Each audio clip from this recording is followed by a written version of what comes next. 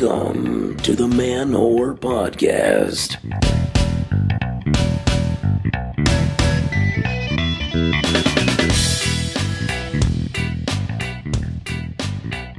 What's up, super studs and polypervs, ethical sluts and happy whores? This is Billy Persida, and you are listening to the Man Whore Podcast.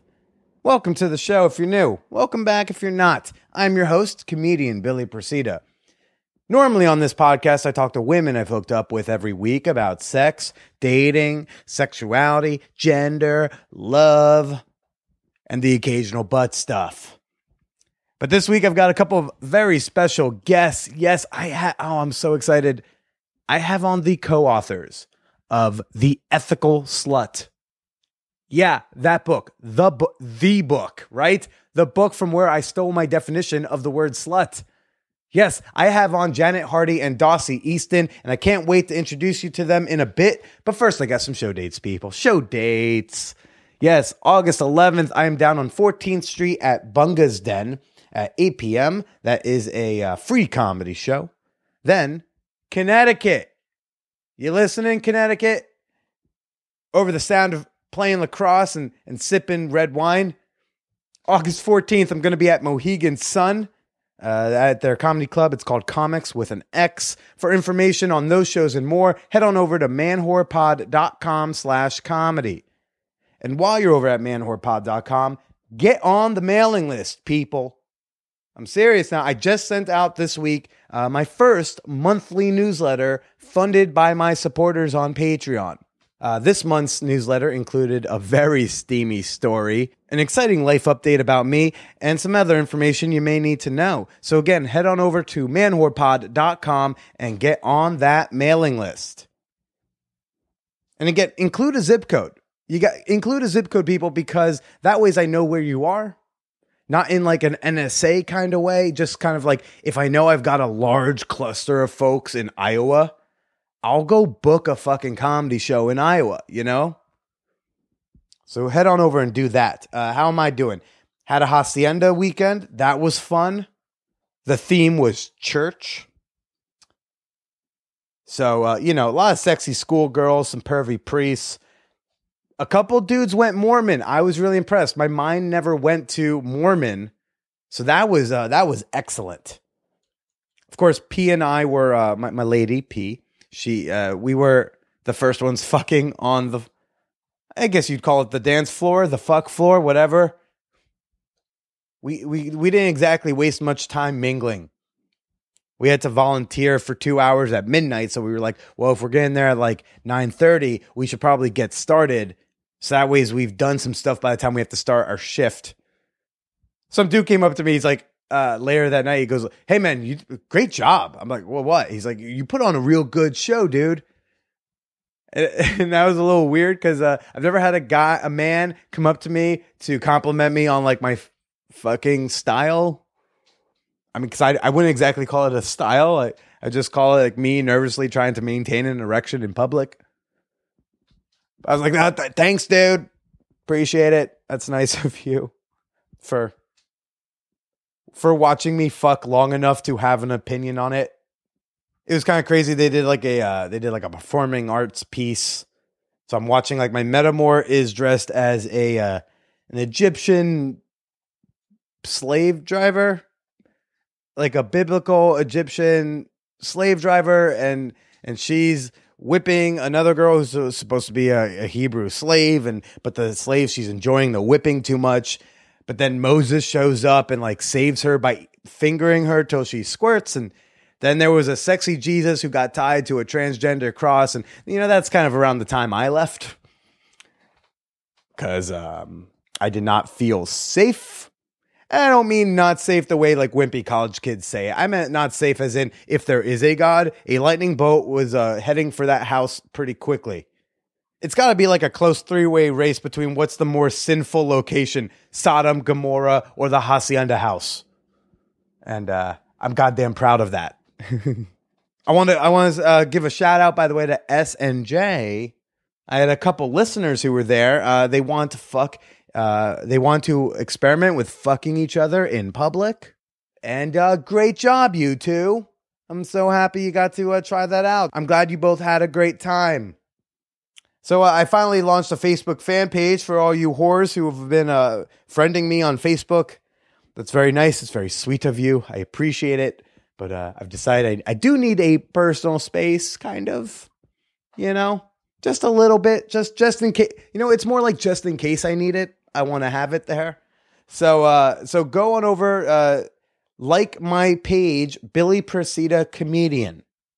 All right. You can also go directly to it, facebook.com/thebillyprocida.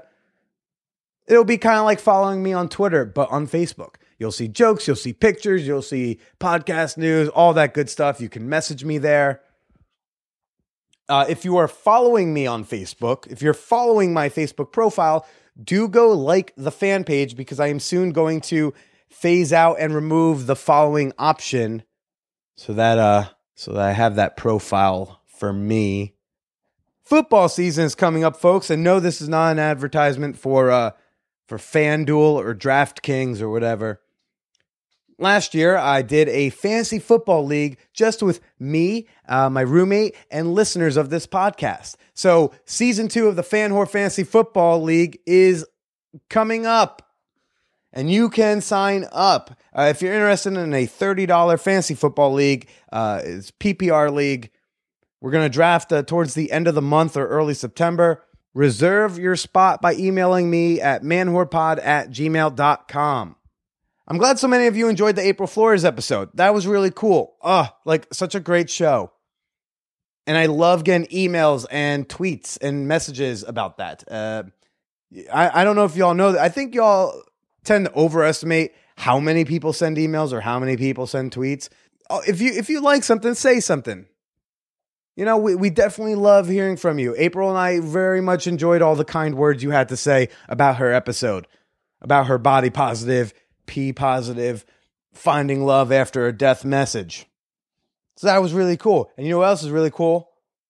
This week's episode. Oh my God. This is another one from my Los Angeles trip. So I've been holding on to this episode for months. I almost want to apologize for not giving it to you sooner. But yes, I have on Janet Hardy and Dossie Easton. They are the co-authors of The Ethical Slut. On the cover of the book, at least my copy, it says it's Dossie Easton and Catherine List, but that's just the pen name of Janet Hardy. They were both in town in Los Angeles when I was there, so it was actually really cool. I had booked Janet Hardy because I knew she was going to be in LA when I was there. So we rented, I had to rent a private study room at this Korean tutoring / study hall place. It was kind of weird. There was no air conditioning. It was really fucking hot. And so I'm waiting in this room and in comes Janet Hardy, but she says, "I have a surprise for you." And I was like, "Do tell." And this tiny little old lady walks in behind her and it's Dossie. She goes, "Dossie." And I'm like, "Oh my God. Oh my God, Dossie." So that was a pleasant surprise. So I want to apologize in advance for the audio quality if they sound a little faint. They were sharing a microphone. I only brought 2 mics with me because I didn't know Dossie would be joining us, but I think it comes through okay. This was a very cool episode. We obviously talk about the book. We talk about polyamory, BDSM, and getting it on later on in your years. Oh, this was a good one, and I hope you all enjoy it. I'm going to shut my fucking face because some of you aren't here for me. You might be here for them, and that's very much justified. So enjoy this episode with me, Dossie, and Janet. Just a bunch of ethical sluts talking about sexy stuff. Enjoy. Alrighty. So we were saying before that you said the internet has caused this resurgence with the popularity of the book of the ethical slut. Well, really, of all of our books, the internet has made it possible for people who don't fit into mainstream relationships or sexuality to find each other. So, it's not like people just invented polyamory in the last decade, but the people who aren't fond of monogamy had no real way to find each other up until the internet happened. Yeah. So we rode that wave, and our book became a success beyond our expectations. Yeah. That's all. You say polyamy's been around longer than there's even been the word. I'm reading this book about Greenwich Village right now, and apparently, like, back in the 20s, they called it varietism. I was like, that's a cute little word there. Varietism. I kind of like that. Yeah. Might have to steal that at some point. So this is a great time. This is a lovely surprise I have. I'm here with Janet Hardy and the surprise guest Dossie Easton, of the authors of The Ethical Slut. Hello, hello. Thank you for coming out. So you two are like mega superstars in like the sex pos world, right? I guess. Yeah, I would assume. I guess we kind of are. Yeah. I feel like every sex positive person I've talked about like mentions like your book is the first one that they bring up, and then there's all the other kink books you two have written. It's just like the main thing. Yeah. And what was that like difficult, or how did that change things when you all were dating, like when the book came out? I don't think because we were already well on our own path by Right. the time we wrote a book together. The reason we wrote the impetus to write the book was actually we were teaching a BDSM 101 class at Mensa, of all places, at a Mensa gathering. And as we often do, we teach from our own experience. Yeah. And someone asked, you guys talk about negotiating. Can you demonstrate that? Because I'm not sure what you mean when you talk. And so we pretended that we were a longtime couple who was going to do our first BDSM scene together. And that was all good. But later that night, there was a hot tub gathering, and I ran into a friend of mine at the hot tub gathering. And she said, you should have heard the conversation in my hot tub. I said, okay, I'll bet it was the conversation in your hot tub. And she said, it was, did you hear about that SM talk this afternoon? There was 2 women doing it, and they were talking about stuff they had done together, and one of their boyfriends was right in the room. Shocking. Shocking, And, yes. and what year? This is like in what the 93, 95, 96. Yeah, because the first edition of the book was in 97. Right, So it okay. would have been about 95 that we started writing it. okay? So that was still crazy taboo then.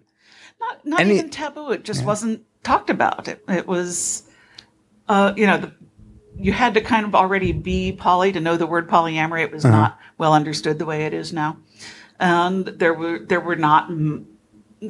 poly munches in a few cities or gatherings of some kind in some of the major cities, but not much. There was literally only one other contemporary book. Yeah. And what was that book? Love Without Limits by Deborah. Deborah Anna Pohl. Yeah. Okay.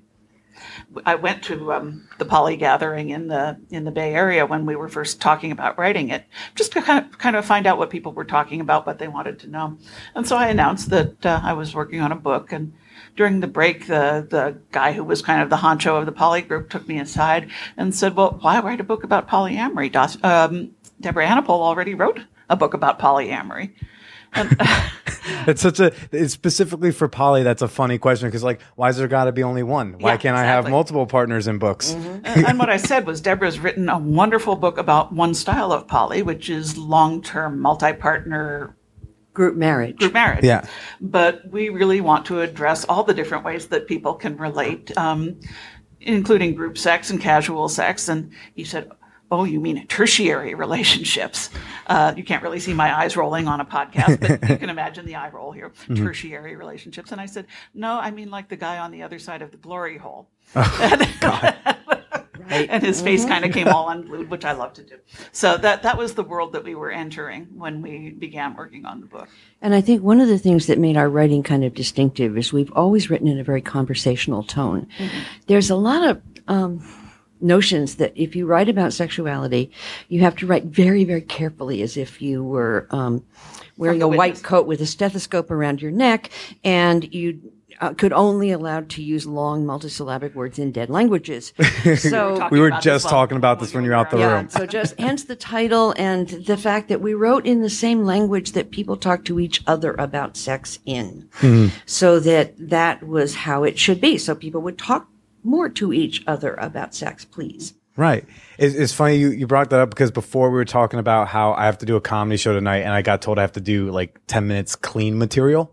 And I was like, well, I mean, I could talk about orgies without cursing. I'm able to do that. I can do those jokes. And I said like, well, if you add enough syllables, it ends up being a clean word because it's almost like they forget what you're talking about. Right.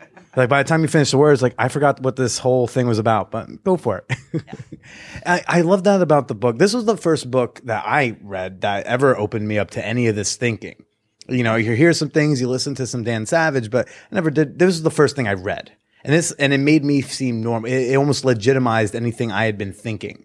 You know, a lot, yeah. Yeah, it made me feel like I wasn't crazy. You know, because I think I was 22, and I'm just like, I don't know, am I doing this wrong? And no, y'all. It was great. Yeah, it was conversational tone, but it was textbooky enough to like walk me through. Like I think everyone should have to read that chapter about jealousy, even if they don't read the book. Yeah. Just that one chapter, like alone, is enough to really help like change someone's life.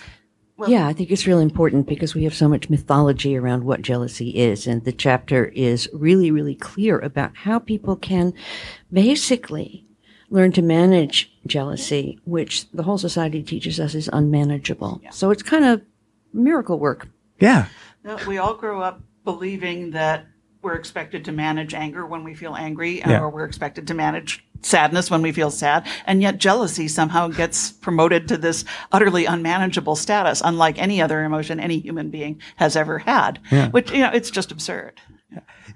I was listening to you on, I think it was Tristan's, like an old episode of Tristan's podcast, and you said this was a very controversial book when it came out. I was 8, so I was not familiar of the controversy at the time. Oh, we did a couple of radio interviews where we got called some names. I believe cause of the fall of Western civilization. Yes, all by ourselves. We caused the fall. Undoing the fabric of civilization. Yes, that's us. Some say the Persians could do it, but you two, way more efficient. You know the Gandhi quote about someone asked him what he thought of Western civilization, and he said he thought it was a very good idea. So why was everyone freaking the fuck out? What was that?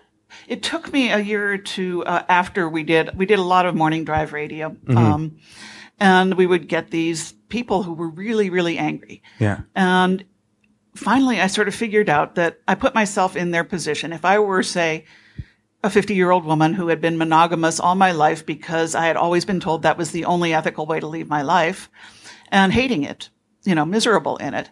And some broad came on the radio and said, no, you don't have to. You never had to. It works fine. I would be freaking furious. And I would probably not be evolved enough to be furious about the people who had told me the wrong thing in the first place. So I would get mad at the woman on the radio. Yeah. Yeah. And there's also the fact that, when I speak, we also write books about BDSM. And, if I'm speaking about SM, people don't give me anywhere near as hard a time as if I'm speaking about sluttery. And I think the reason is that people can say, well, I'm not like one of those crazy leather people, right? I don't have any chains in my closet, maybe. But they're all scared that a partner is cheating on them. Yeah. I think that's a sort of universal paranoia that's out there, and created by the mythology that we have about jealousy. And so everybody is like, oh my God, people will cheat and they'll break, the world will come to an end. Yeah. I mean, it's just the fear of like the unknown, fear of being lied to, fear of not knowing what's going on, which extends to the relationships. In a way, it's the fear of the loss of control, which everybody is a little bit afraid of losing control. And if the rules change, then everything goes out of control for a while. And we who have been doing it for a long time can tell them that it will eventually get back to where it feels controllable. But in the beginning, it can be scary and it can make people mad. Yeah. So how long have you two, where'd you two meet? Like how's we just finished telling this story to somebody else. This goes back 25 years now. Okay. We were both living in the Bay Area, and we were both involved in the BDSM scene, Dossie for much longer than I had at that time. And a friend of ours was doing a program for one of the BDSM groups, and he called me up. I had seen Dossie at parties and stuff. I had seen her play. He called me up and said, Dossie Easton is doing a program for us about pain play with canes from psyche to soma, and she's looking for a model for her demo.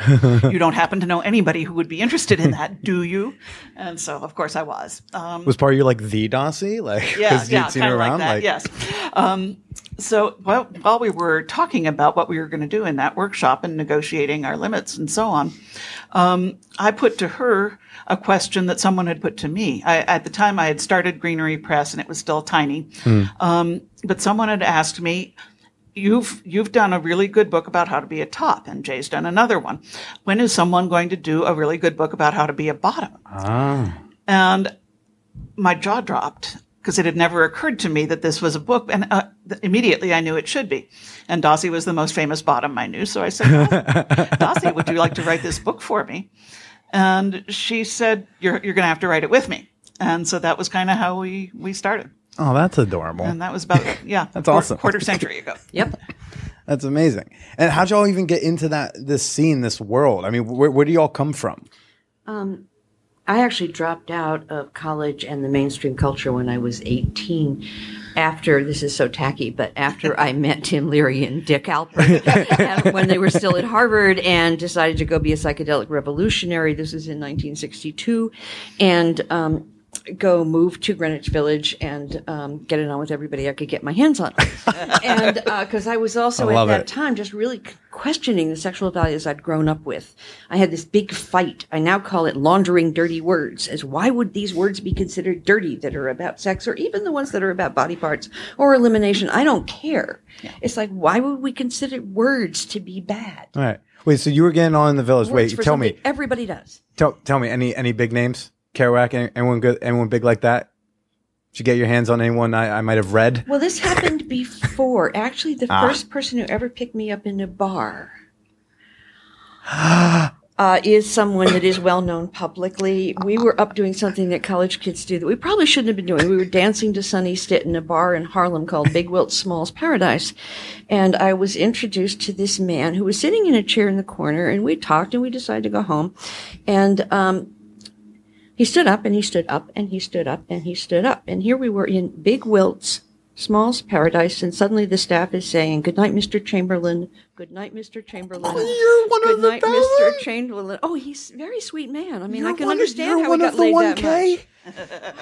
Oh, it's more than 1K, darling. I've got 1K at least. Dossie! Oh! That was the first person I ever picked up in a bar. I was 18 years old. The Wilt! I have to admit, it was a little bit downhill. Did you know? Yeah, you're peeking a little early with a Hall of Famer. Wait, did you know? But did you know who he was? Like, did you know who? Well, of course, he was way too. I don't follow sports, but he was way too famous for me not to know who he was. Yeah, and he was also 7'1", and he weighed 275 pounds and had a 31-inch waistline. I mean, he was a gorgeous man and really remarkable. He was 26 at the time, and I was 18. Okay. I don't have any stories nearly. I was gonna say, you got any celebrity things that you feel comfortable sharing? No celebrity. I once slept with someone who had been turned out into actually I was with her for a long time, turned out into BDSM by one of the rock gods, and I can't now remember which one. But I mean, I slept with someone who's been like a background extra. That's all I got. That's all I got. I gave birth to one of those who's a background extra. Oh, that's awesome. So where you coming into this world from the Village, that makes sense to me. I'm a big fan of the Village. That's where I want to end up. I feel like that's where I belong. Yeah, I started out as a beatnik. Mm-hmm. That's the chapter I just started today while I was having lunch. And where do you thrive from? Nothing that exciting. I went to school at UC Santa Cruz. Any story that ends with this haircut is exciting to me. Oh, well, thank you. $12 in Eugene. I went to school at UC Santa Cruz back in the early 70s. And, UC Santa Cruz is still kind of a hotbed. And certainly in the early 70s it was. And so I was happily slutting around with different people and doing some experimental play. The first night I spent with the guy who turned out to be my husband. That is kind of a good story, actually. I wanted to get an IUD because I was having trouble on the pill, and I was back in the Dalcon Shield days.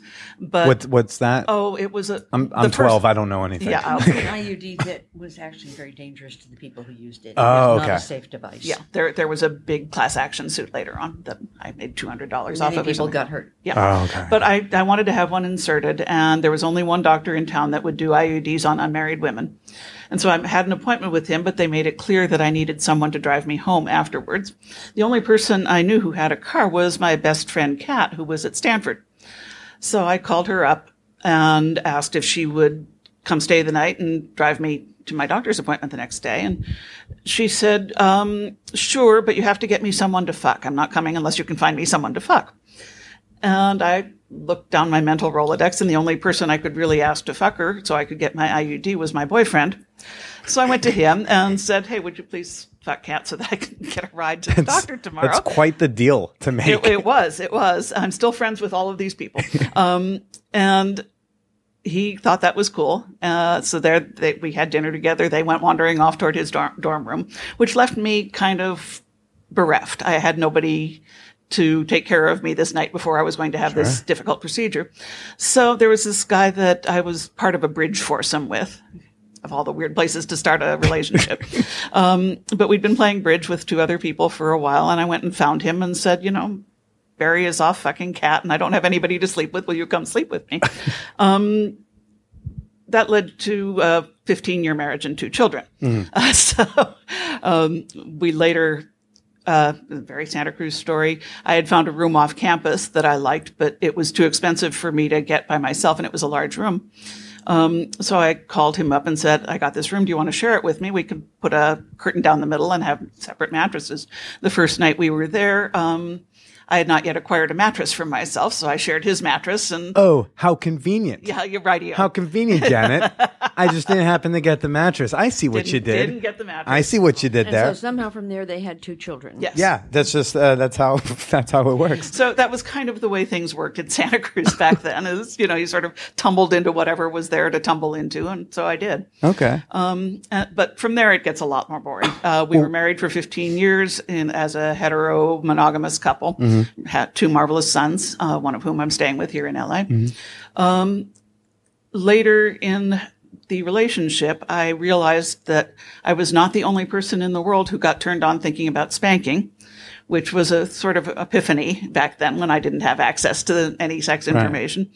And we kind of, we couldn't work that one out. We experimented, and it turned me on a lot, and it didn't turn him on at all. So we came apart over that. We remained friends. This is before you knew about like poly or anything like that. Sorry. No problem.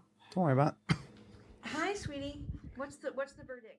I am so proud to say that the Man Whore podcast is funded primarily by you, my listeners, on Patreon. Sure, a lot of shows have, advertisers and sell merch and have lucrative Nike commercial deals, but no, I'd rather have the money come directly from you.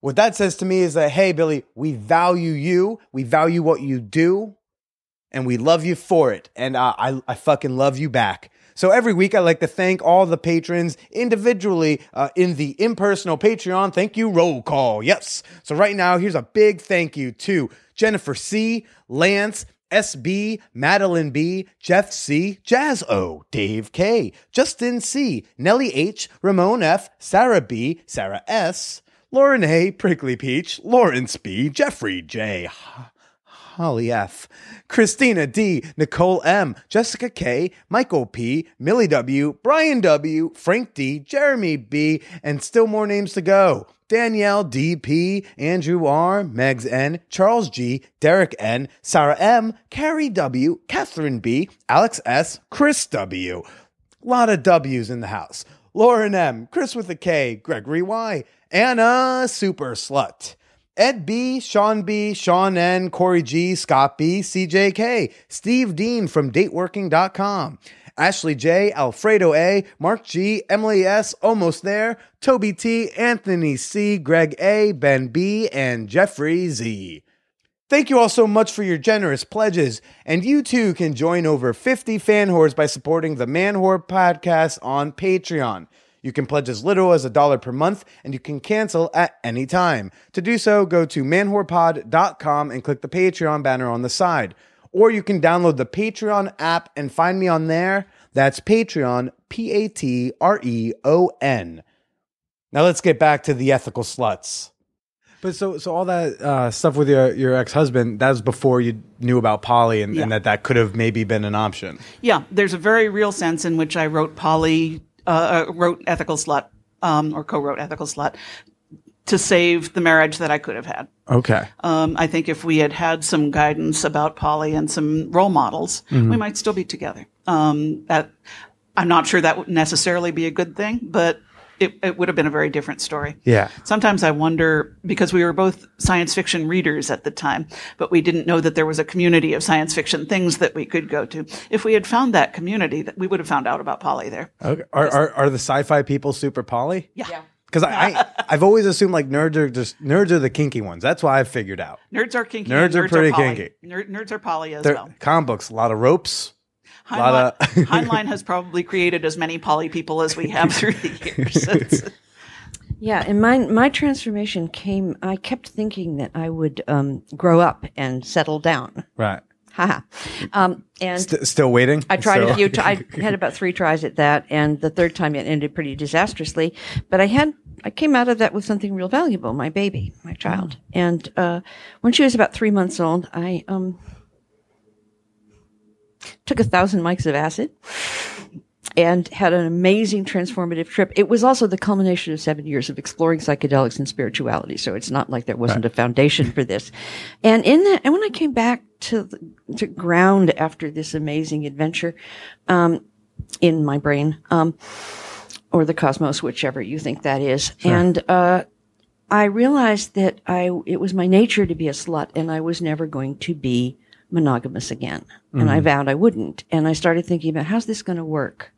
And this was in 1969. And there were a lot of people who were playing around. It wasn't like that didn't exist. That was the time for it. But it was also, there weren't some things I needed. I had a kid. I was thinking, okay, I think what's missing in some of this is what I want my relationships to be, is not committed to how long they last, but I want them to be affectionate. I want them to be about caring about each other and sharing intimacy. So how can I do that? And how I can do that is maybe somebody once told me that I good mouth. But maybe I need to tell people how much I appreciate them instead of doing this sort of singles bar thing where you look at somebody in the morning and go, well, if I don't want to marry them, I can't ever see them again, and it's all too embarrassing, Yeah. But rather to say, oh, that was really nice, We should do it again. You. Yeah. Right. And and that led me into a very marvelous world of, and I discovered the science fiction writers and the Society for Creative Anachronism and a bunch of people who already had these very big, extensive families. And because I had a baby, I think I was very lucky, in that everything I did had to have some aspect of sustainability to it. I could do one night stands. That didn't affect the child. But I couldn't bring speed freaks home. I couldn't have things go bad in my environment. And the people who stayed needed to be comfortable with small children. That was it, period. I mean, and so she wound up in we lived communally for a long time. It was great. There were always plenty of adults.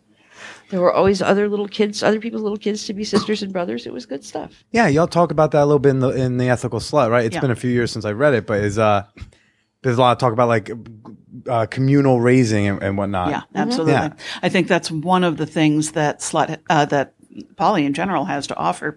I think in a lot of ways what the poly community is doing is remaking the extended families in which humans lived for most of human life, where you have uncles and cousins and aunts and grandparents and younger siblings and older siblings all living together and meeting each other's needs and making sure the essentials get taken care of.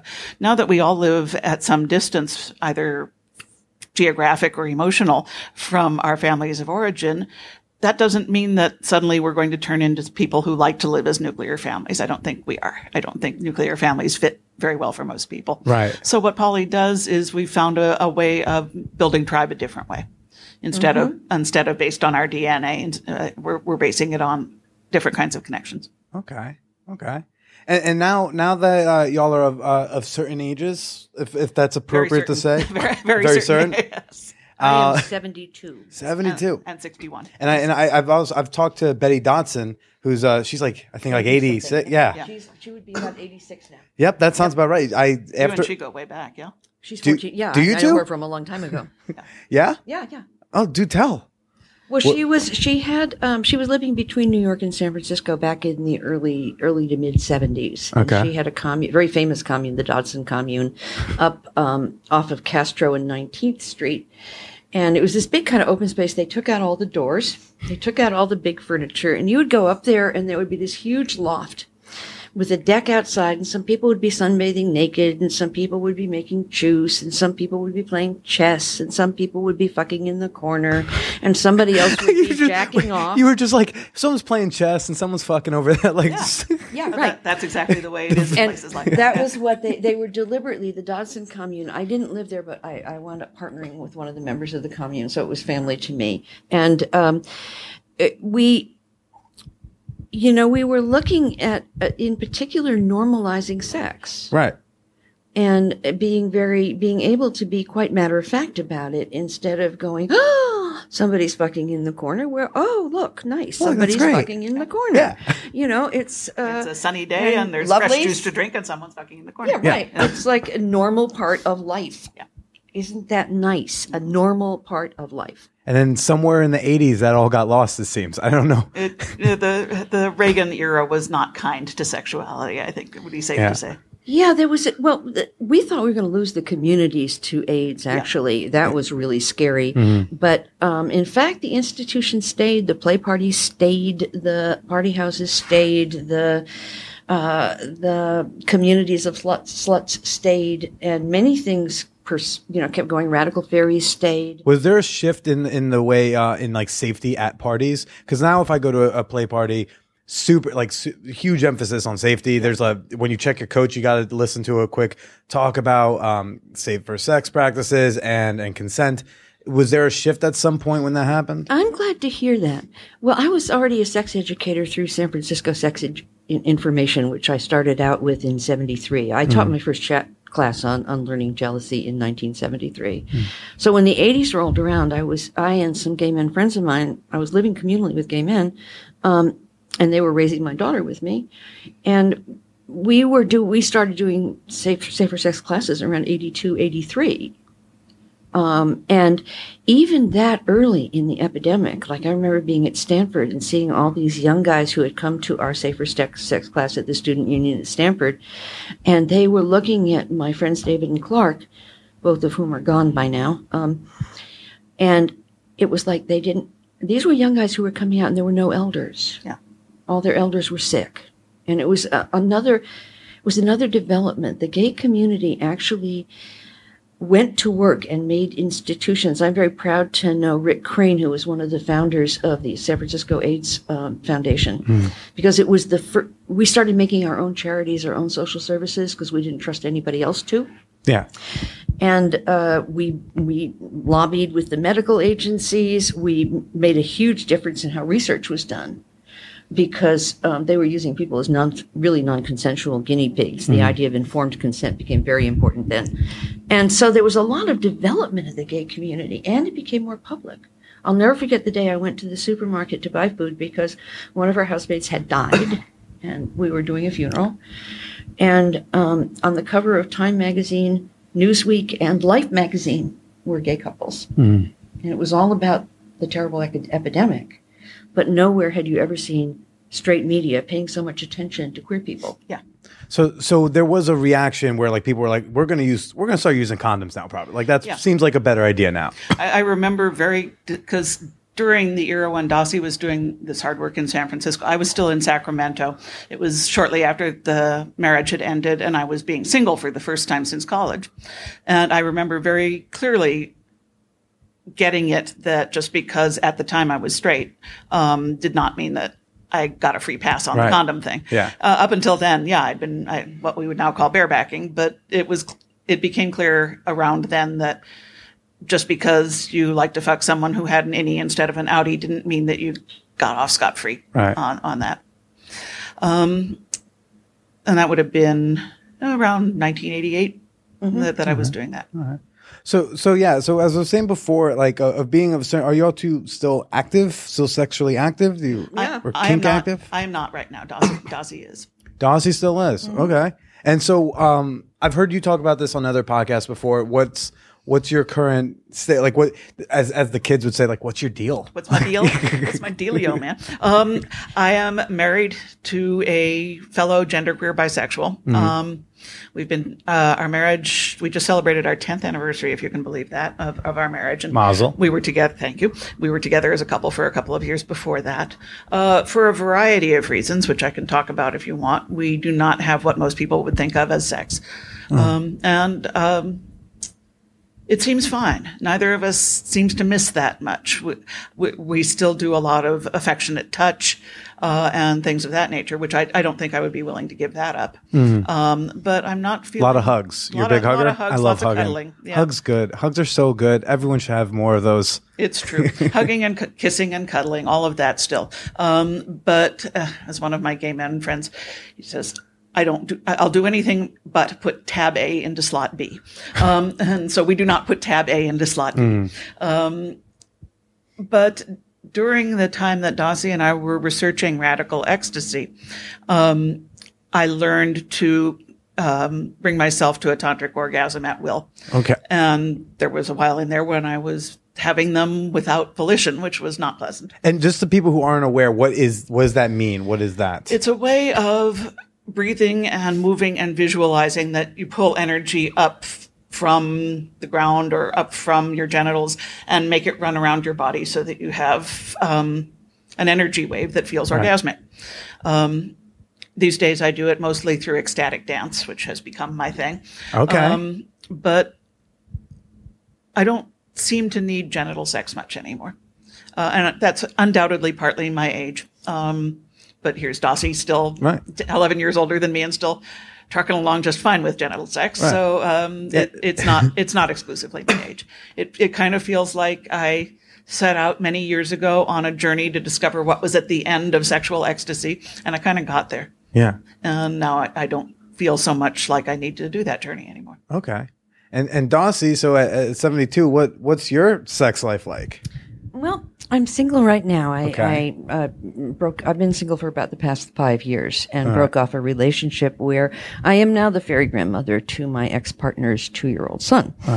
And my ex-partner is planning to inseminate again and have another one. So I will be probably fairy grandmother to that child too. I would say that my sex life is less frequent than it used to be, but that's partly because I live out in the country and I'm very busy. And, being Tinder's a really hard when you're in the country. Not as many people nearby. I understand. Yeah. The so struggle's there's a real. lot of driving. But when I do get together with people, it's spectacular and wonderful and great. Okay. And met a lovely new person last night. And, it's all good. Last night? Yeah. Yeah.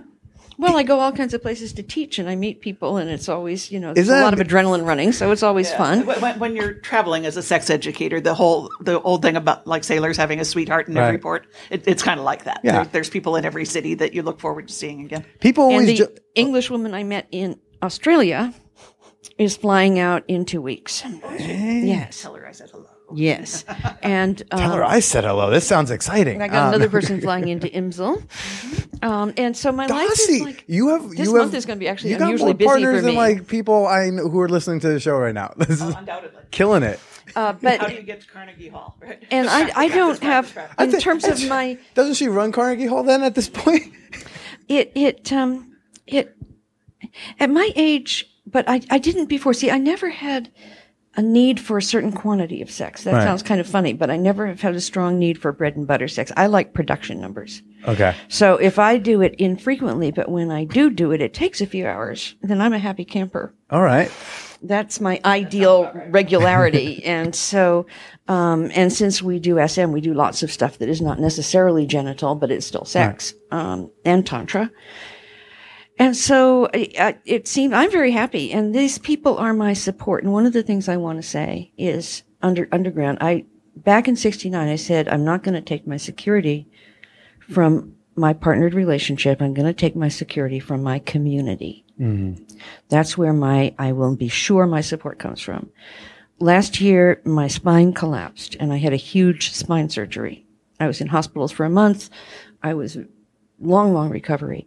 The first 2 weeks I was in a hospital, an ex-lover of mine who has a history, who does a lot of hospice work, and my daughter, who is now 47, slept every other night in my hospital room because I was Had had so much surgery and so much anesthesia and was in so much pain. I was functionally not sane. And they decided I should not be left alone. Other people came. A couple of other people spent the night. Other people came and helped out and spelled them. I was in hospital another 2 weeks after that. People brought food. People took care of me.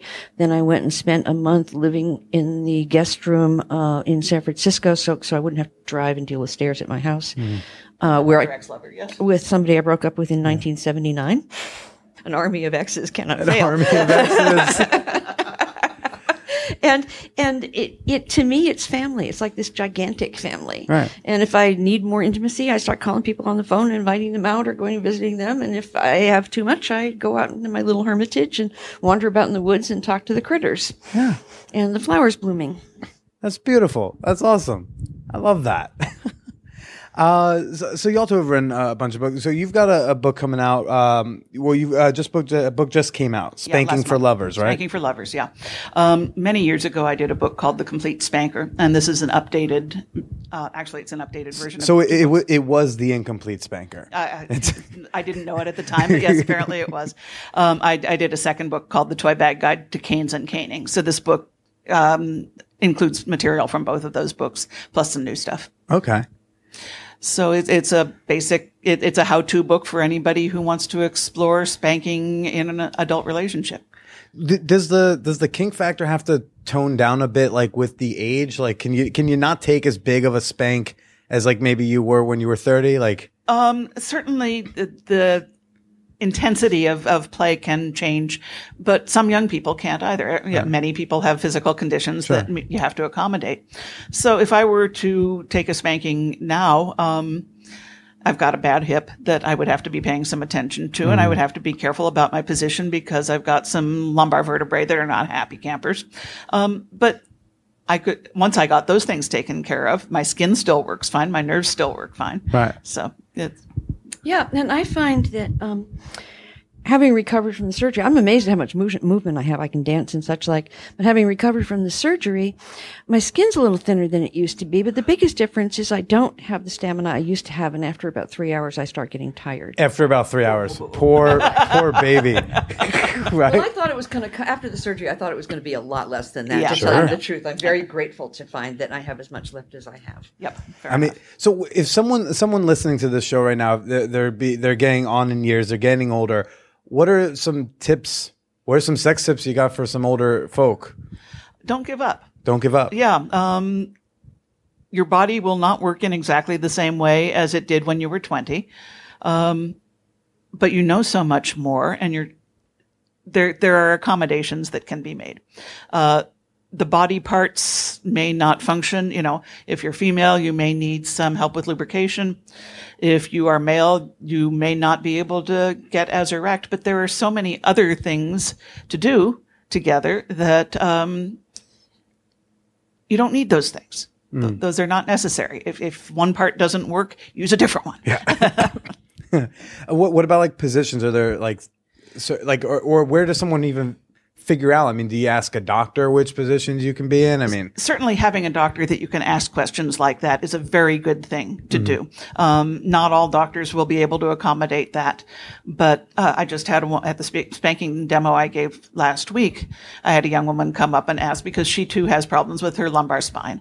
And I was telling her some things she could do to not jolt those vertebrae that don't want to be jolted, but still get spanked the way she wants.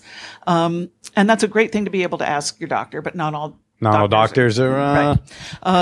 There are books. There are certainly many internet groups where you can talk to other people, including older people who have similar issues and find out how they've accommodated them. And I am very pleased that before all this surgery happened, I had built my bondage bed. And one of the reasons you build things that allow things to hang from the ceiling is if you can't hold your leg up by yourself, well, by God, you can just get some support for it. Yep. Works just fine. We are tool-using apes. And when you're trying to have an active sex life into midlife and beyond, then the tool-using part can come in really handy. Was there any time that like where the sex drive kind of went down or when menopause hits? Is that it? I'm asking this like I have no idea. Yeah. As dumb man boy. Like menopause is a bit of a crapshoot with that. I did menopause at 38 and developed very high testosterone. during which time, so I spent my 40s in absolute bliss. I was more sexually active in my 40s than I had been any time in my life. So when you go through menopause, you can get more. Yeah. When you go through menopause, you get more horny, or well, some do, some don't. It's different from different people. My testosterone went so far up that the lab people were making jokes and thought that I would look very butch, but I'm not. I'm femme. Yeah. But what happened is the access to sexual desire got me very uninhibited for me, and so I was just easily found my turn on. Yeah. I had previously had spent all kinds of time hunting for my turn on. The foreplay's got to be just like so, and a lot of fussing about it. And then there it was, poof, oh, turn on, look. And eventually I developed that as a skill, so it became easy. Whereas I, who am butch, tend to run a little low on testosterone and am taking some supplements in order to keep my libido where I like it to be. Okay. So it just... What kind of supplements are those? I have a cream that I get at a compounding pharmacy that I rub in every day. Okay. Just like factual. I don't know things. Testosterone cream? Testosterone cream, yeah. Okay. Interesting. And so you're still writing and putting out books, very prolific. And what are you doing now? Well, I'm a psychotherapist in private practice, and I'm training interns also to serve our communities. I serve my communities. You have to understand that slut lifestyles, SM lifestyles, open sexual lifestyles, sex work, all of these things are very controversial. So then, if you are a person in any of these lifestyles or genderqueer, and you want a therapist, where do you go? Right. Nobody teaches this in graduate school. Where do you go? So I teach courses and I train people who are interning, who are preparing to get licensed as therapists, and I have my own private practice. I'm also writing. I've got some articles and some poetry published, and I'm working on both the book and my memoirs, but the book is going to take forever. Yeah. I guess I'll end with this is, y'all do a lot of talking and speaking still on sex and kink and whatnot, and I'm sure colleges are involved in that. So how do you feel when you see this new batch of people come into your lectures and your workshops and whatnot? I am loving the millennial generation, by and large. That sentence is like rarely said. I don't even say well, it. from a sexual viewpoint, I have some issues with them in other directions. But all I wanted all along was for everybody to have all their sexual options laid out like a buffet and have them pick what looks good to them that day and try it on. And if it feels good, keep doing it. And if it doesn't, put it back and let someone else try it. They're being much freer to be playful and experimental with gender and with sex than we ever were, and than our kids ever were. Something like half of high school students now identify as other than straight. It's just a remarkable shift. When I do poly speeches on college campuses these days, it is frequent that several of the students in my audience are second or in one case even third generation poly. So these kids who grew up in a poly household with poly values, how are they going to build their lives when they don't have to spend all the time and energy we did in unlearning the Ward and June crap that we were fed? It's kind of miraculous to me. Yeah. And what I also find is I'm very inspired by the younger people who grew up, because I may have been part of the early generations of feminism, queer liberation, and all this kind of thing, but it was young people who started using the word queer again. And which I love. It makes me very happy because I like it that it's open and it's not specific. But also, I am amazed by the young people because growing up in their power, young queer people who never for a minute thought they were sick, young women who never for a minute thought they shouldn't have power or careers or money of their own, they are going to go places that I will never get to because they start on a foundation. I can take some credit of being an old-timer who was one of the people who contributed toward changing the world and making it open so that they could be who they are. But they start so far ahead of where I started. I had to unlearn so much. I had to figure out the courage to try to be powerful. Where would I find it? These people are amazing. I love watching them do their thing. I just love it. Like the Aesop's fable about the sparrow who flies up on the eagle's back and then takes off from there. They get to go places we just couldn't because we had to spend too much time unlearning. Some of my clients seem so brave to me. Yeah. They're going to insist on being out of the closet because why would they go to a graduate school that wouldn't accept them as they are, including the fact that they're going to fund it by being a sex worker? Yeah. Stop it, you two. You're going to make me cry. That was beautiful. That was beautiful words. Where can people find you now? I thank you so much for doing this show, and thank you for bringing her along. Sure. It's the day hasn't gone the way we started it, but it's been a good one. Yeah. You make a man who are quite happy with such of a surprise. Which, by the way, the book, just that whole opening, redefining the term slut to be any gender was huge for me because I'm not like a bang bust bro, you know, like I'm not this dude trying to like quote slay bitches, you know, and so it fucks. Phrase. I know. I don't understand it. I don't understand it. I don't understand their outfits. Why are we popping collars? No, but since I wasn't that dude. Yeah. And I was taught, like, if you're not that dude, you're either just like a guy who dates women very traditionally. So I'm like, what the fuck am I? And then I read this book. I'm like, oh, I can be a slut, and that is fine. And it doesn't mean like I'm some dude trying to exploit or like conquest. I can just be someone who enjoys sex. Dossie and I have both spent a lot of our lives among gay men. Mm-hmm. And among gay men, slut is a term of affection. And so that's where we picked that up from, I think. Yeah. I remember one straight guy who said, you can't call it the ethical slut because men won't read it. And I said, well, I got that word from men. And he said, what? And he questioned that. And I said, well, they were gay men. He said, well, they count. No, they don't count. And I said, well, you have a lot of lovers. What do you call yourself? And he said, I call myself a stud. I never wanted to call myself that. How is that different from a slut? It has a penis. That's how it's different. Oh, I'm so silly about these things. I know. Well, it's different. Studs get paid more. That's in this country still. I thought that was only if they were racehorses. I mean, so the book was super important to me. I have to say, because my friend would yell at me if not. She was the second episode of this show, so she would be mad at me if I did. We don't want her to be mad. But Jay is the one. If y'all remember episode 2, Jay. The one that she told me I was not a very good sub. That was my one foray of attempting. Neither am I. It's all right. Yeah. And she was the one who opened me up. We went on some dates and I saw this book in her bedroom. I'm like, what's this? This quite the title. And she tells me about it and I was like, I'm going to read that one day. And I remember I picked it up and read it and I texted. She was the first person I let know. And she freaked out when I told her I was just talking to Janet. She's going to faint when I say it was both of you. I will tell you that we just got our sales reports from our publisher. Mm-hmm. The book is inching up very quickly toward 200,000 copies in print. Nice. When I was publishing it, I never spent a dime on advertising. Now that Random House is publishing it, they have never spent a dime on advertising. All of that has just been word of mouth. Just like you with your friend. Someone sees it in someone's house or someone gives it to a lover. And it's or a confused guy just passes it on a bookshelf in a store and did not read inside first. I have worked many tables at many shows and watched people come to a screeching halt looking at the book. And usually it's two women together and one of them stops and squeals, "That's me!" And then I can sell books. And the other one glares. Well, anyway. Well, thank you so much for doing the show. And so where can people find both of you? So, Janet. I have an author site at janetwhardy.com. Okay. And I'm at dossieeaston.com.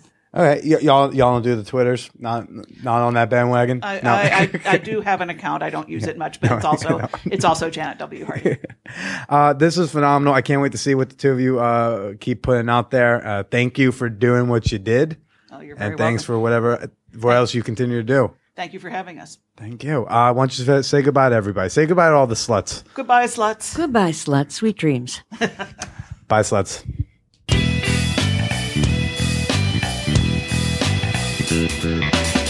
Wilt Chamberlain? What? The Wilt? She fucked one of the best basketball players of all time. That's legendary.